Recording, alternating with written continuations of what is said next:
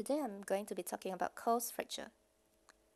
The mechanism of injury is fall on outstretched hand, FOOSH, which is also what we call FOOSH, and there is a transverse fracture of the radius just above the wrist, and also dorsal displacement of the distal fragment. The most common risk factor is an elderly lady who has underlying osteoporosis. Is more prone to have Colle's fracture when she falls on her outstretched arm. And the clinical features of Colle's fracture depends on whether the bone is undisplaced or displaced. So if undisplaced, they might present with wrist pain, tenderness over the distal radius, swelling, and some deformity. Whereas for displaced fracture, we can see Diener fork deformity, where the arm looks like a Diener fork shape, where there is dorsal tilt just above the wrist.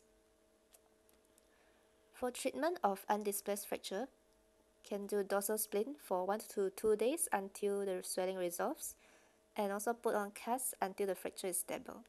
Whereas for displaced fracture, can do manipulation and reduction under anesthesia. That's all for my video. Thank you.